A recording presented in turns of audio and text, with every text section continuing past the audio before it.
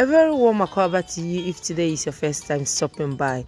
Today I share with you my melon seed soup. Let's do this together.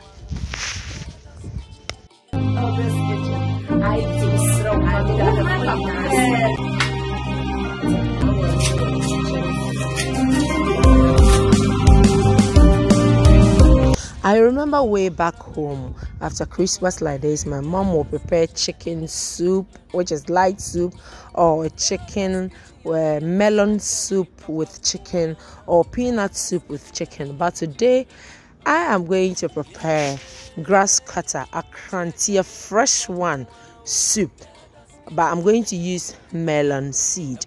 So these are my ingredients. All the ingredients will be in my description box with the amount that I use.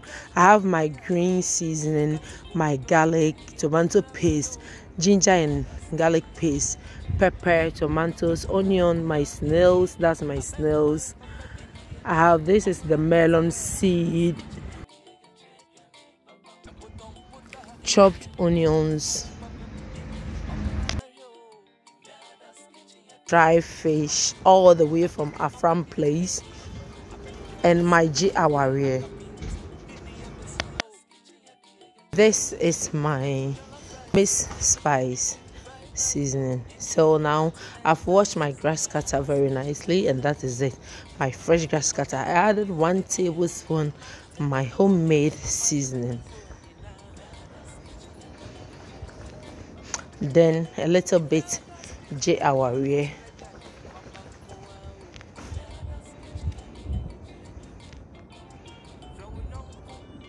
then I added all my ingredients as well. If today is your first time passing by, a very warm akwaba to you once again. Please feel free to subscribe if you've not done so, and turn on the notification bell so that each time I post you'll be first to know. And to all my subscribers, thank you all so much. God really bless you. I hope you all had a wonderful Christmas. We thank God. So I added everything as I said, added a little bit of water, yes, then off into my stove. But I wanted to put 1 carrot, so I just slice it and add it to my.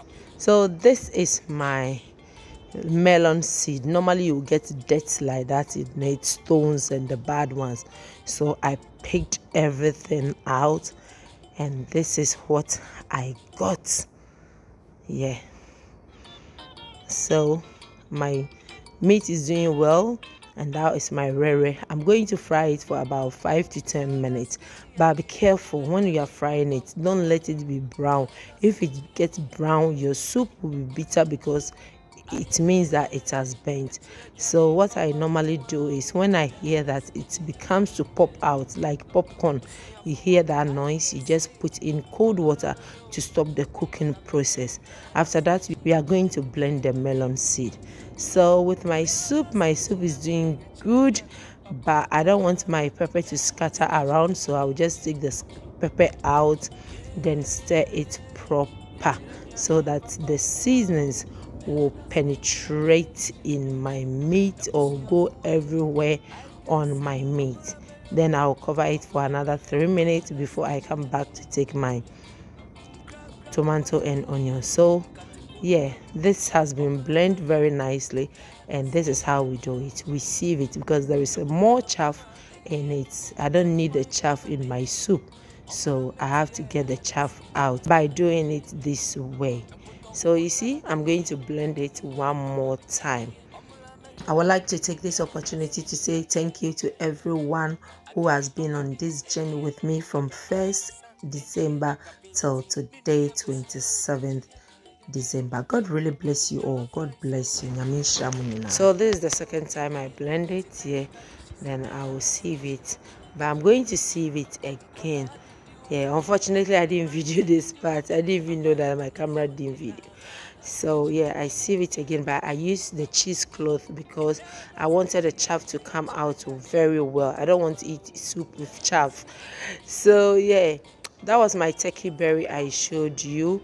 I'm going to add my onions and my pepper, carrots, tomatoes, then blend those together as well. My first lemon seed soup I made, I blend it and strain it straight away into my soup, and it was fantastic. But this time around I decided to go this way by boiling it, as you can see me, because people were saying that if you don't boil it this way before pouring, your soup will becomes like when you're making egg stew or you're making a lemon seed stew. But I never had that experience. Both of them turn out to be good. So I don't think next time I'll boil before pouring. I'll go for my first one, putting it straight away. So anyhow you find yourself in, you can make it. It's fine. You know, sometimes when somebody is saying something, you have to try it and see, experience it yourself and know how it is. So yeah, I sieved my blend ingredients as well, my tomatoes, ginger, turkey berry, and I added it to my steamed grass cutter. So now I'm going to add my boiled melon seed soup. That's the juice that I got from the melon seed. So I added everything, then I stir very nicely, and it was doing fantastic well. So yes, I will add a little bit water, then cover it for it to cook proper. So this is it. It's doing great. I'm now going to add some kpakoshito to bring more heat to my soup. You know me and my pepper, yes. So yeah, the later one I'll add my fish, which is the dry fish. And this dry fish was so big that when I was putting it in, the soup wanted to come out. So I will just scoop a little bit of the soup, put it aside like when you are doing palm nut soup we normally do. Then later on, when it simmer a little bit, I will bring it back to the soup. I normally love my soup to be thick. So if my one is thick, please lighten yours. Just add a little bit water and your one will be a little bit light. But me, I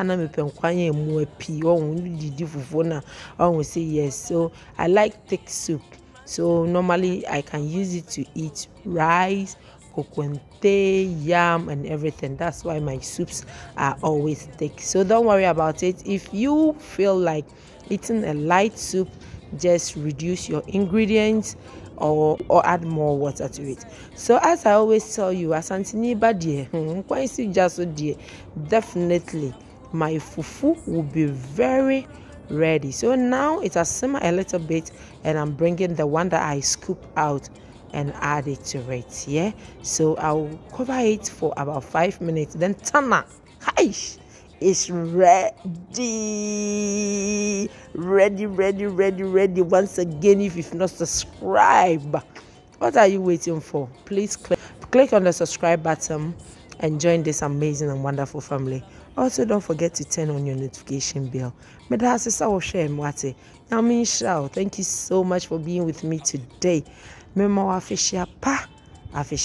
will see you in my next video. Bye bye.